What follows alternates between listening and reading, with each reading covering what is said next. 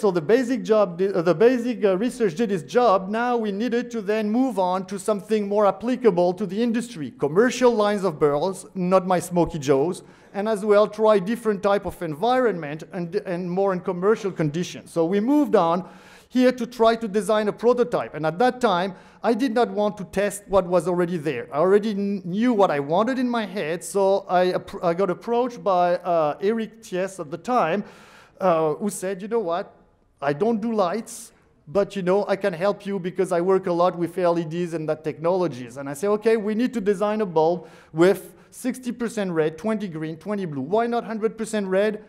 Think about it. You also have to work in the barn. And there were some signs that 100% red could trigger epileptic episodes in humans. So we did not want to come up with a bulb that would be a problem for your workers. So this one was the first prototype, really, you know, basic prototype, but we wanted to make it fully dimmable, which means we could bring it down to about 5% power without losing any of the output, and as well have a low cost to retrofit that bulb. So, and then we moved to commercial birds at the research level, and then things got weird. Okay, first with the first experiment we did, we say, okay, why don't we put now some commercial birds on the floor just to make sure that we don't trigger any cannibalism, because I heard a sales rep at an industry meeting telling the audience that red light triggers cannibalism. He was selling a green bulb. Okay, but the thing is, you know, when those kinds of things, rumors goes around, sometimes they stick, and it's really hard to shake them off. So we decided to try here on floor pans, here under pure red, pure green, or our 60% red bulb. And we use the Lohmann LSL light there, and we try to follow some of their recommendation. What happened was a big problem for me. They started laying before we photostimulate them. And as a matter of fact, we already started to have birds popping eggs even before we exposed them to our lights. They were popping eggs. Some of them started at 15 weeks or before. I was like, wow. And by the time they were 18 weeks, when we wanted to photostimulate them, we were already between 25–30% production. So how am I going to evaluate the effect of light spectrum and sexual maturity when they are mature before I even stimulate them? And even before photostimulation, what we noticed is when we expose the hens under red light, we also again observe that increase in estradiol. So there is still a response from this commercial light, lines towards the red light in order to stimulate reproduction. Now, when we look at the overall production, different picture. Lohmann bird, they picked at around between 96%, 96, 98%, and they stayed stable. And they stayed stable all through our experiment. So we were here dealing with a bird that were a Ferrari. I call it the Ferrari of the laying world, which is already so high that it's really hard to get some significant or statistically significant increase when you're playing with 40, 50 birds.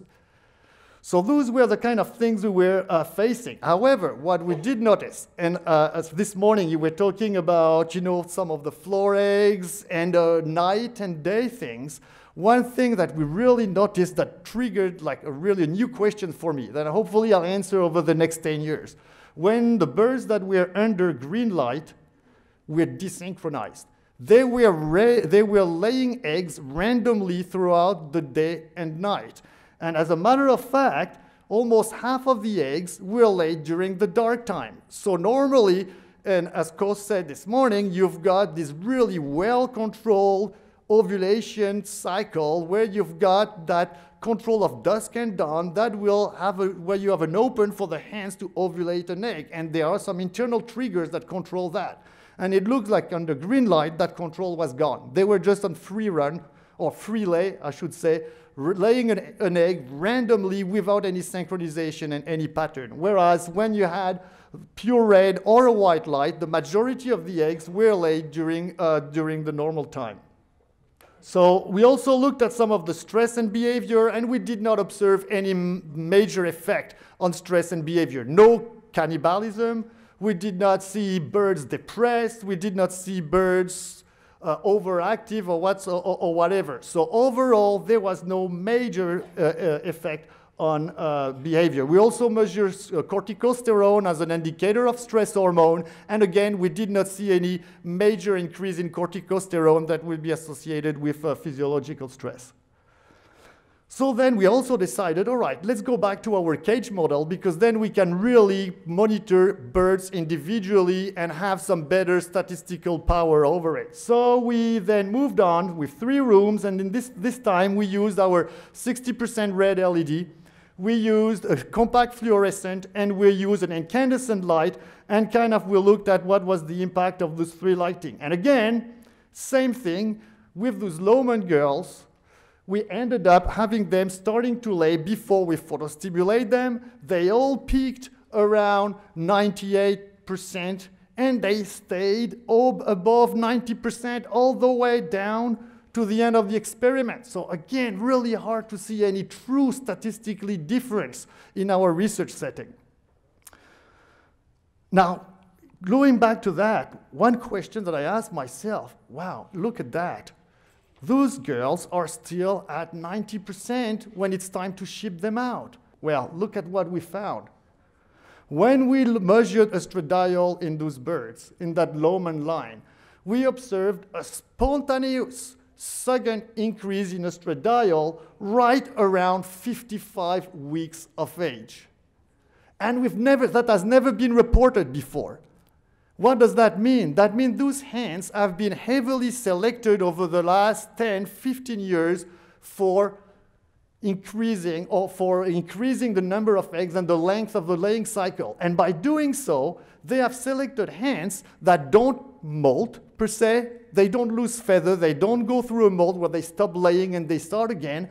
But it's almost like spontaneously the ovary, before it gets depleted, recruit a new wave of follicle and is ready to go again and increase estradiol. That has implication for calcium metabolism. That has implication for synthesis of the egg components. So those Ferraris are actually now being genetically selected to lay for over a year, maybe a year and a half, and possibly more, without any severe impact on the hen.